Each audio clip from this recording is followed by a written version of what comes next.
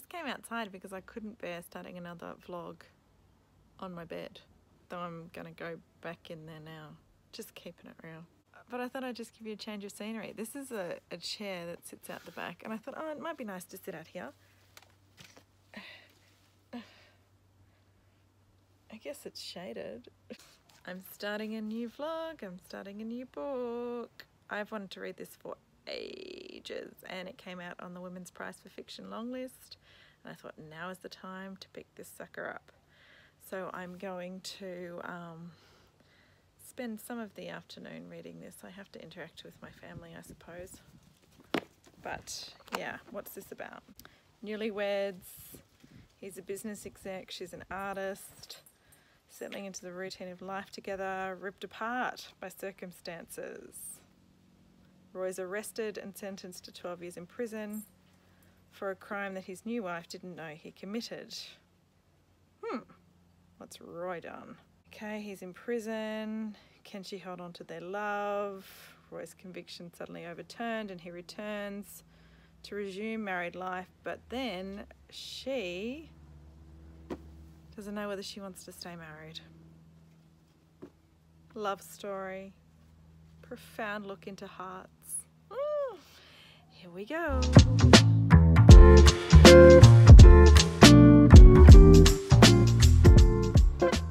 Hi, it's Sunday morning, and we all know that the only time I get to read on the weekends is before they wake up, the children, and when the husband takes the children to the skate park, which he's done now, and I've finished my cleaning.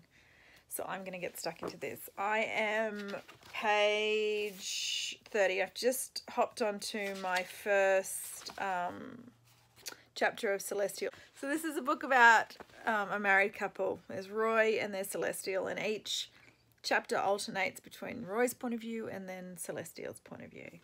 So something's going to go down. It really is. And I'm just waiting to see what it is. So I'm already intrigued.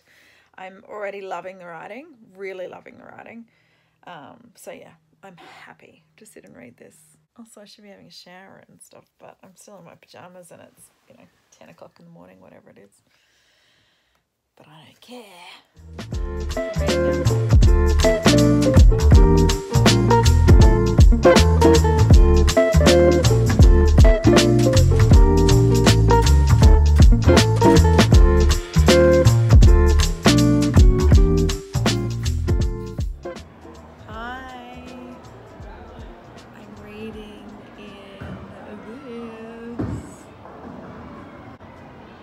The kids are about to play laser tag, and I'm going to read my book.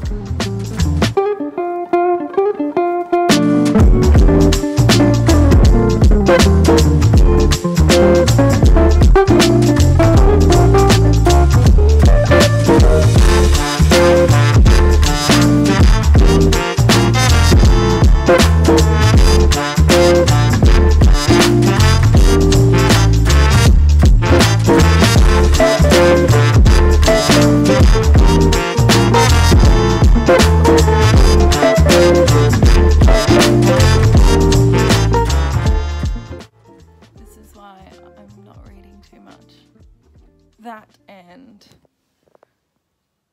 that guy.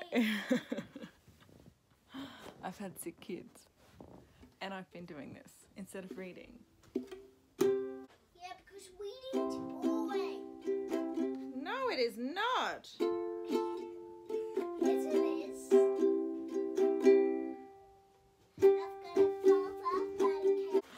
I'm learning ukulele off the internet. I don't know why. I just needed to at this moment in my life. Okay. Maybe I should give you an update on my book. Hang on. Right. So I have put down the ukulele. This is what I'm reading. Remember, it's now, what day is it? Wednesday? The something? Maybe like the 13th? I don't know. I have had sick children since last Wednesday. I have had children home with me. Paddy went down sick. He finally went back to school yesterday. And on Monday, Fitzy got sick. So now he's home with me. it's, yeah. So I've been attending to sick kids, so reading has not been the top of the list. But Fitzy's getting better, and I can read some more if I put down the ukulele.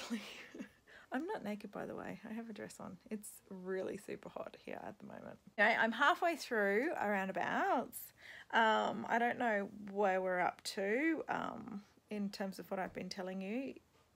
I am up to the part now where Roy has just been released from jail, and he got a letter from his wife saying she doesn't want to be his wife anymore, and she's hooked up with one of their closest friends.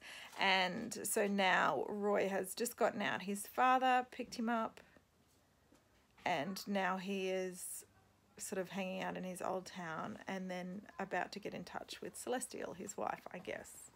And she doesn't know that he's out because he got out earlier, yada, yada, yada. There was this exchange of letters which made up most of Roy's time in jail, maybe all of Roy's time in jail. So it wasn't kind of him talking about his day-to-day. It was just him writing to Celestial and her writing back, and how the tone of those letters changed from really loving, I miss you, I need you, I can't wait to see you, to Celestial kind of doing her own thing, moving on with her life, building her career, and sort of moving away from visiting, and then finally saying, I don't want to be your wife anymore. That was a really interesting way to chart that progression, and I really liked it. I'm not really into those stories where it's back and forth letters. That sometimes annoys me, but I really liked how that was done in this book. It moved the story along 5 years really quickly, and it conveyed everything that needed to be conveyed. It was very cool. Now we're back into chapter by chapter from each person's perspective, and Andre, the new fiance of Celestial's, is he's got a perspective too. It's great. I really enjoy it. I'm intrigued by it. I want to keep reading. And Mom's persist in reading. One thing I do love is the different ways that this author describes marriage. One that I highlighted, and there's more in here, I just have to find them, but one is marriage is like grafting a limb onto a tree trunk. You have the limb freshly sliced, dripping sap and smelling of springtime, and then you have the mother tree stripped of her protective bark, gouged and ready to receive this new addition. That's from Celestial's point of view, and it's really interesting how each different person describes marriage at the different stages throughout the book. So I really enjoyed that. One thing I thought was quite bizarre was Roy meeting his biological father in jail. He was a roommate of his, and Roy's biological father knew he was coming in, paid off someone to arrange that he was in the cell with him. We never really find out any more than that. Their relationship isn't fleshed out because that time in jail is letters between Roy and Celestial, and Roy kind of describes to Celestial his father and things like that, but it's not really fleshed out, you know, that, oh my God, he's my biological father, oh my God, I have so many questions, you know, and whether that relationship built and grew to love over the 5 years. I don't know that. Roy's gotten out, he's gone back to the man who raised him, his real father. But yeah, it's interesting how that was just kind of thrown in there, and I don't really know what purpose that was thrown in there for. Whether that was just to show that Roy was protected in jail, I don't really know. So I found that little subplot a bit bizarre, but maybe that'll come to light later on. I'm enjoying it. I have no time to read it, basically, is where we're at. My lovely son and I are going to spend the day together. My mum shows up this afternoon. She's here for a few days. I've got a wedding on the weekend. Maybe I need to finish the American Marriage before I go to the wedding. That would be a good idea. But I'm just kind of into this right now. This is what I spend my spare time doing while Fitzy plays with Pokemon cards. It's nice to chat to you again. Sorry I've been missing, but really my days have been putting kids in and out of the shower, monitoring temperatures and burning oils, and sitting beside them and reading and playing cards. Not much fun. I'll talk to you later on when I've read some more. Hi, this is going to be a really disjointed vlog, and I'm sorry about that. But I've had sick kids, and I've still got sick kids. So, yeah. In between all of that, I have finished An American Marriage. And here comes another unpopular opinion. I gave this 3 stars in the end, and I thought about the 4 stars, but in the end I couldn't do it. The reason I only gave this 3 stars was I just disliked Roy so intensely. I disliked the cliche of Celestial hooking up with Andre so badly. I was interested in the injustice that came about by him getting locked up, you know, for no reason. Actually, it was interesting that nobody really cared about him getting locked up when he was innocent. Like, they just accepted their fate as black people in the American legal system. Maybe that's what it was, but I thought that was bizarre that she didn't stand up and fight, that she just gave up and just started pursuing her own dreams. And I guess that's because she wasn't invested in the marriage, because Roy was an ass, but I don't know. There were lots of paths that I would love to have gone down with this, but it was like every time something interesting came along, the author just stopped and went on about something that I found completely boring, like the backstory about Andre and his father. That whole process of Andre remembering what happened with his father and all that sort of stuff. Like, seriously, was not needed in the story. No, I didn't find the evolution of the marriage interesting. I found it cliche. There was so much more that could have been done with this, I think, for me. That would have interested me much more. So, another thing that I found really annoying, annoying's the wrong word, another thing that confused me was that the time that Roy was in jail was just, we flew through that, and that was just the letters between Roy and Celestial, right?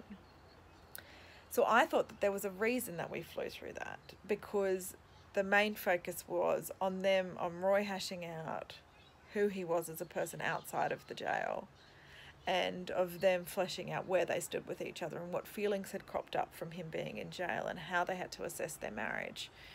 But that didn't happen at all. So then we get to when Roy gets out of jail and we hear from Andre, who I don't care about. I do not care about.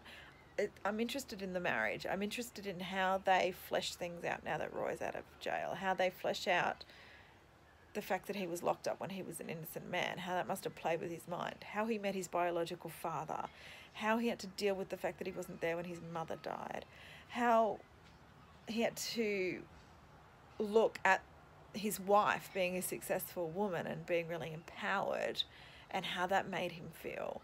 We had to look at her and how she felt about, you know, the fact that her husband got locked up when he was an innocent man, how she kind of went on with her life and left him behind. And why did she do that? What was she unhappy in her marriage? Make her face up to all of these things. I mean, there's so many paths this could have gone down, but kind of we raced through the jail and then we got to the end, and then Roy was like this crazy dude that, you know, went around beating people up, and then yeah, it just, you know, being totally selfish. I don't know, it just missed the mark for me. So I'm sorry if that's an unpopular opinion. I know that lots of people love this book. It's a 3-star book for me. That's kind of all. I'm a bit bummed because I did really want to read this. I feel like I'm saying that a lot. Hopefully in the next vlog with the next book, it'll be something a lot more interesting and something a lot more exciting. I think I'll need to go on to a Stella Prize book next. Ooh, what will it be? I don't even know. Anyway, thanks for reading An American Marriage with me. Sorry for the crazy vlog. I'll do better next time without sick children. Let's hope. Okay, bye.